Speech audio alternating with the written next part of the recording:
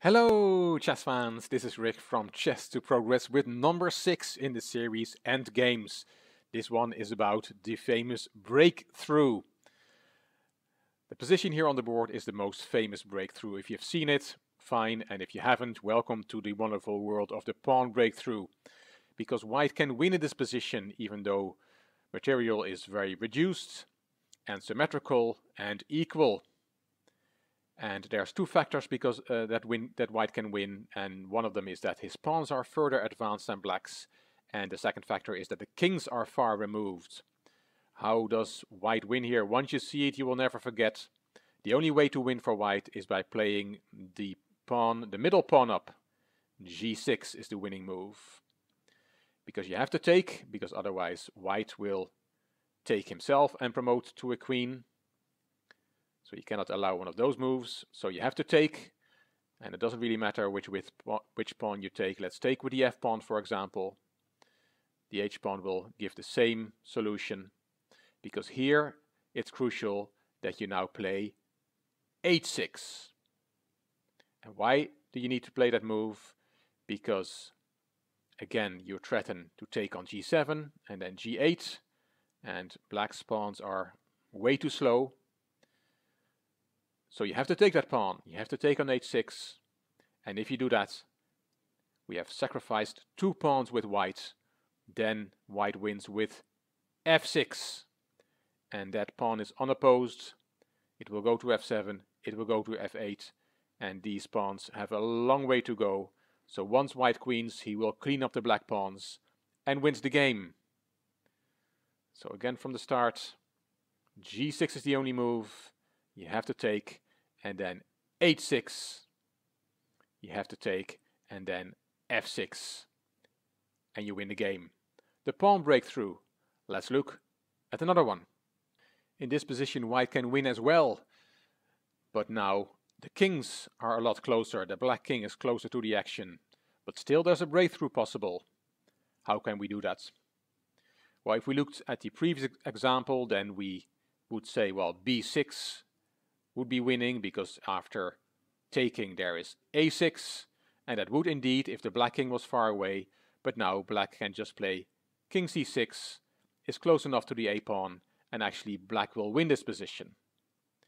So the same trick as in the previous position does not work, but still we have a breakthrough, and still we can win with white. The solution, and if you want to look for yourself, put the video on pause. The solution is to play a6 first. And why does that win? Well, you have to get your king closer, so king d6 is the logical move, and only now do we play b6. Because if you take that pawn, there is a7, and the king is not close enough to stop the a pawn. And if after b6 you play king c6, everything looks fine for black, then suddenly we have b takes a7. And yes, the king is close enough, but it's not allowed to go to b7 because the a pawn is covering that square. So white wins after all. It's again a breakthrough with the black king closer, but we play a6, and after king d6 we play b6. You cannot take, and bringing the king closer doesn't work either, because of b takes a7, and the a pawn will become a new queen. White wins. Very nice. Let's look at a final example. This position, white to play and win. If you want to look and try and solve this position for yourself, put the video on pause.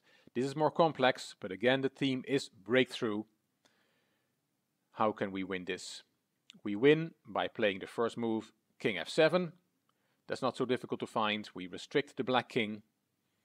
If the king now goes to h8, then we just clean up black's pawns with king g6, king g8, take, king f7, take, and this is an easily winning king and pawn endgame. So let's go back. After king f7, we do not play king h8, we play the only other move that black has, and that's h5. And now g takes h5, winning that pawn does not work. Show you the variation. We have king h6, king f6, king takes, king f5, king h4, king g6, king takes, and this position very much looks like a draw. 2 bare kings. Okay, so after king s7 and h5, we cannot take that pawn. That will not win us the game. But we have, and there comes the breakthrough motif again, we have h4. Looks a bit dangerous because black can take and run to queen, but actually it does win for white. White has nerves of steel. Let's first look why taking one of those pawns does not work. Let's take on g4 first. I'll show you the variation.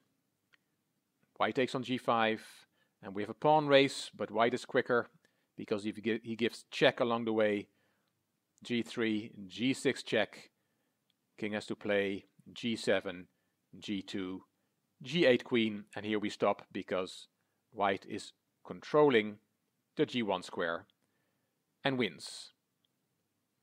Okay, so back to that position after h4. So we cannot take on g4. What if we take on h4? Let's look at that variation. Then we have g5, h3, g6 check, crucial, that is check, king h6, g7, h2, g8 queen, and now black can queen, but he gets checkmated straight away. So after h4, we have now seen that taking either of those pawns does not work for black. So all that's left is bring the king closer. King h6. Now the only move that wins for white is king f6. And the variations are very much similar to what we just saw. Let's look at one of them, g takes h4. Then we have g5 check, king h7. And now very important is to not keep running with the pawn. If you play g6, the king goes to g8 and covers the promotion square. You have to play here king f7 to keep the promotion square in white hands. h3, g6 check, king has to play g7, h2, queen, queen, and as we just saw in the previous variation, queen g6 is checkmate. So from the start, the main variation, king f7, h5, h4, the breakthrough motif.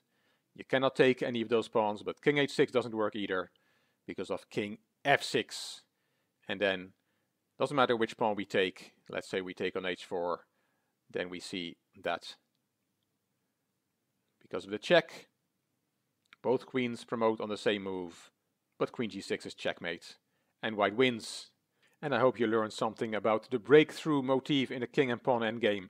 If you liked the video, please give it a thumbs up, please subscribe to the Chess to Progress channel, please leave a comment, and if you liked the video, it would be great if you could share it on social media. You also may want to check out my Chess to Impress channel, the link is in the description box. This is Rick from Chess to Progress. Thank you for watching.